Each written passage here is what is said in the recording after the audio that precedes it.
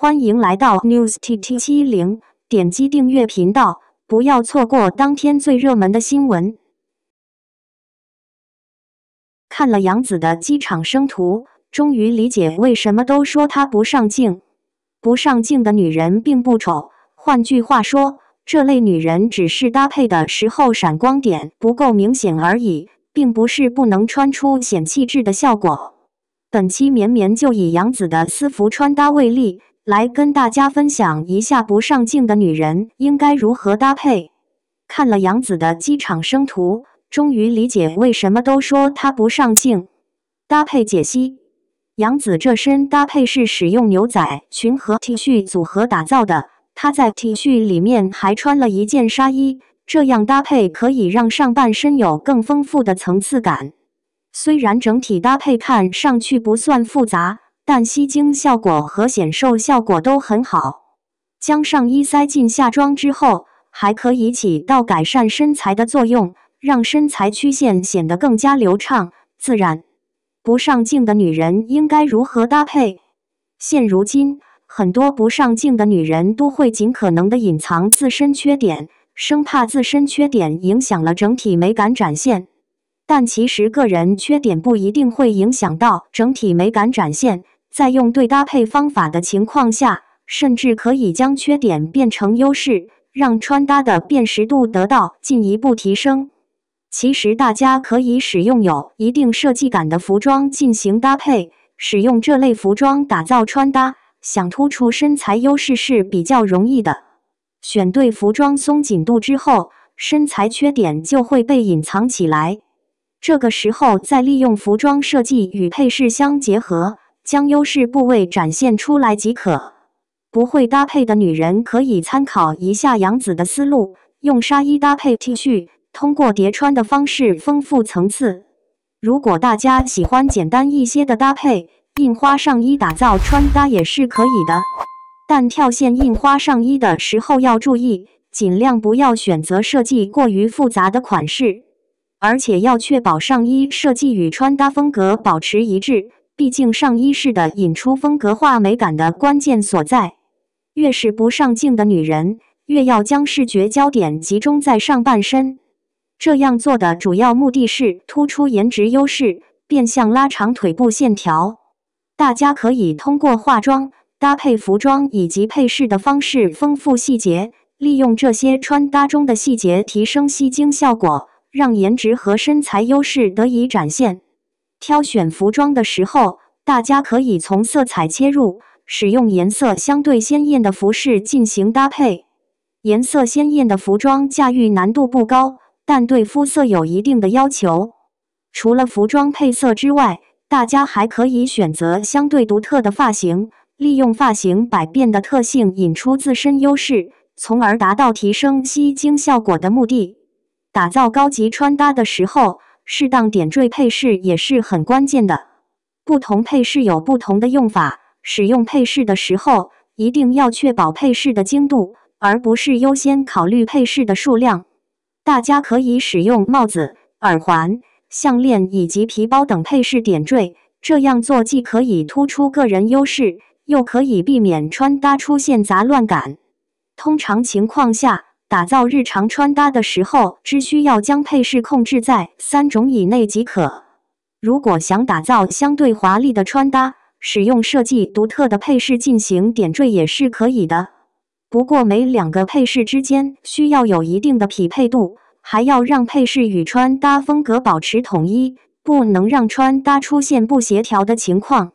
不上镜的女人需要多学习提升穿搭吸睛效果的技巧。不仅要掌握挑选服装的窍门，还要结合实际情况去使用配饰。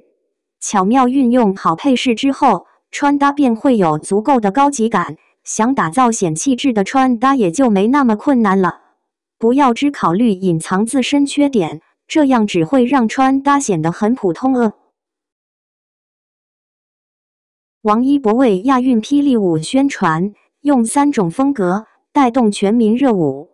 亚运会霹雳舞来了，这次王一博成为亚运霹雳舞宣传人，拍摄宣传片的同时，用3种不同的风格来推广这项运动。果然是又红又正的顶端舞者推广大使，用实际行动来践行其中，让街舞出圈，还能带动全民跳舞狂潮，这就是王一博街舞的魅力。这次王一博作为亚运会的霹雳舞代言，不仅很多人了解霹雳舞的魅力，还展现出一种充满中华文化韵味的风格。这种创新与传统的交融，将中华文化的元素巧妙地融入舞蹈之中，更是一种文化与体育的结合，向全世界展现中华文化的风采与魅力。风格一，自然是舞出亚运风格，霹雳舞的酷和燃，是一种年轻朝气的释放，是自由舞动、青春风采的呈现。王一博携手亚洲友人一同出镜，这很符合亚运会的主题。风格二，不放弃，无所不能。王一博古装造型出现，这种是一种文化与体育的交融，呈现中华文化的博大精深。笔墨纸砚，文房四宝，王一博的造型梦幻联动风起洛阳的百里红衣，让人看完惊叹不已。古色古香，千里江山，一时人物，中国古典舞，长袖翩翩起舞。这种文化的创新与融入，让舞蹈更有中国特色。选择王一博的确是选对了人，无论是现代的酷，还是古装的儒雅气息，在他身上都有很好的呈现。这张脸，不愧是被人说国泰民安的既视感，确实是门面担当，实至名归。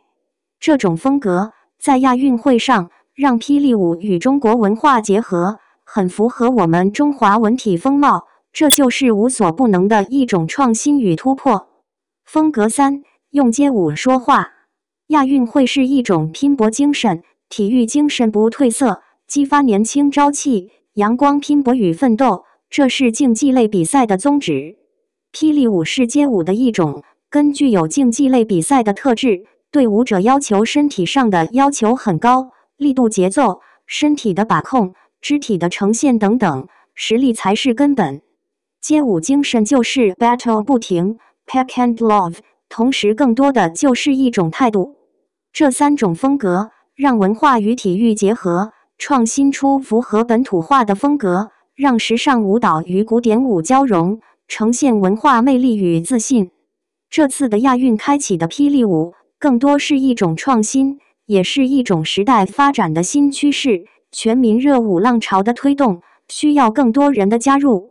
这次选择王一博作为推广大使，必然是一种认可与肯定。王一博对于街舞的贡献，在国内街舞圈起到了很大的转折性的贡献，热度和流量贡献给街舞，凭借高人气和对于街舞的深层次的解读，用不同的舞种呈现，让很多人关注到街舞，也带出圈，带动街舞周边的蓬勃发展。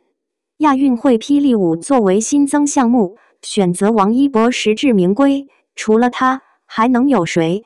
王一博为街舞拍摄的电影作为宣传片，正在热映，为亚运会霹雳舞宣传助力打 call， 献唱主题曲《燃》，成为舞蹈挑战曲，带动全民热舞狂潮。这个号召力和影响力，估计也只有王一博可以做到。我是小肥妖，让人骄傲与自豪的王一博，又红又正，值得追捧。感谢您观看视频。如果您觉得本时事通讯有用，请不要忘记点赞、评论和订阅。祝您生活愉快，充满活力。